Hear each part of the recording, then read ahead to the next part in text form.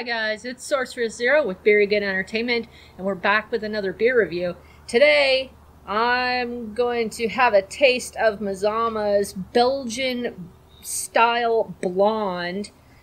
I love Mazama, absolutely love Mazama, and they specialize in Belgian beers, which is why I decided to attempt it. It's getting hot, and I'm really in the mood for Belgian, and Blonde is usually a very easy drinking type of beer.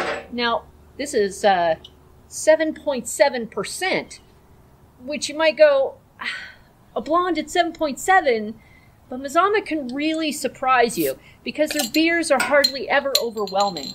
But we always know what that Belgian taste is like. It's usually a bit spicy, not a whole hoppy bitterness, some floral activity, and quite frequently with a banana or clove taste in it, but it's very gentle.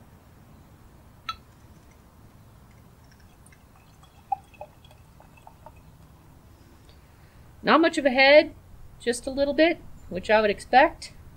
Not a whole lot of lacing, doesn't really stick to the glass, which is nice, but it's very clear. It is very clear. I really like that.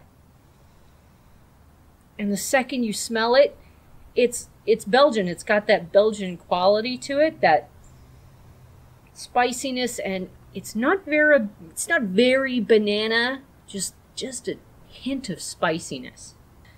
This is a bit thicker than I'd normally expect from a blonde ale, but because it's a Belgian and I already know it's 7.7%, I'm expecting that thickness from the malt, so it's very satisfying instead of being too sweet and sickly.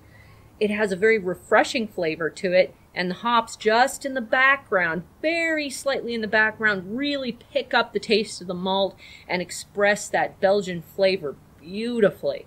Mazama, you still have it going on with this blonde, and I am very happy to drink it on days all the way up to 100+ temps.